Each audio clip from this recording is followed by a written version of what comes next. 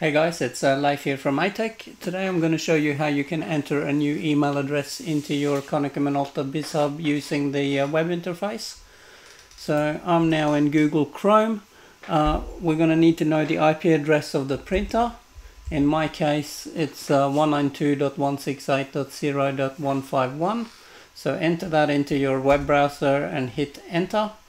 You need to find your own IP address. Then you select store address on the left hand side, go to address book, and you can see I've got some emails in here already. I'm going to create a new email, so I go new registration.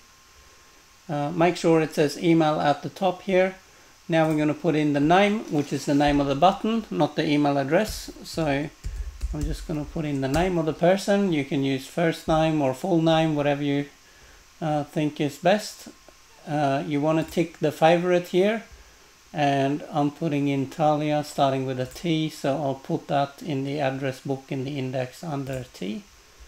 Then I'm going to type in the email, and that's it. Now we're going to hit OK. Last question is if you want to return to the main address book screen, or do you want to continue registration and add more emails. I'm just going to return. And you can now see I've added another email, and that's it. That's how we do it.